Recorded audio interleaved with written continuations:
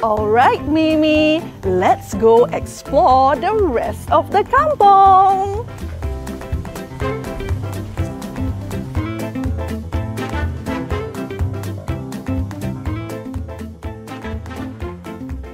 Wow, ada pelbagai jenis bunga-bunga di sini, lain daripada di kota.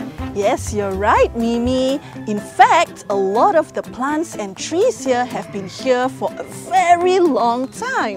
They have been taken care of by the Kampong Buangkok residents.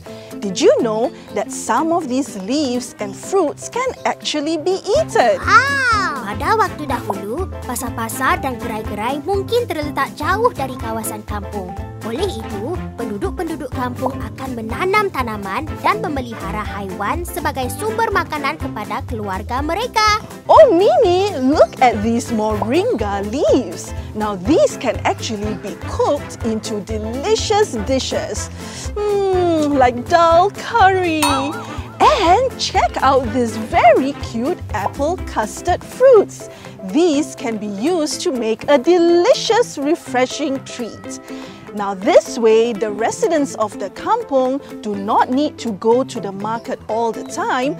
They can actually depend on what they grow in the kampong.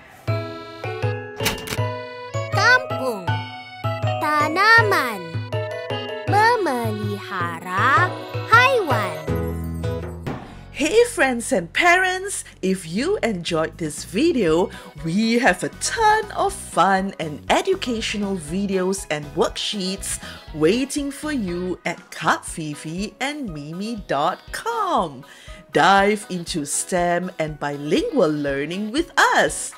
Plus, all our content aligns with the Singapore syllabus, so you can learn together with your children. Head over to KapFifiandMimi.com today to try our free chapters.